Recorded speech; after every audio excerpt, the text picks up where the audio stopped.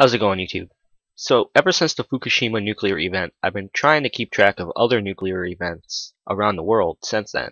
The problem is that the information comes and goes awfully quickly. So far, since the Fukushima event, I've counted 58 other nuclear events since then.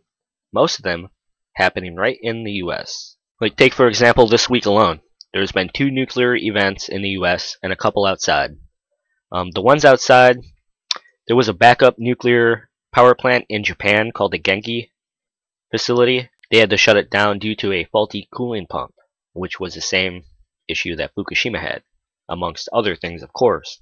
But in Belgium, they are checking for leaking radiation from one of the power plants. I'm not sure which one because, as I said, the information seems to come and go. In the US, in Georgia, there's a underground pipe leaking radiation, which they said they may have fixed by the end of the week, but they removed the information, so I don't know.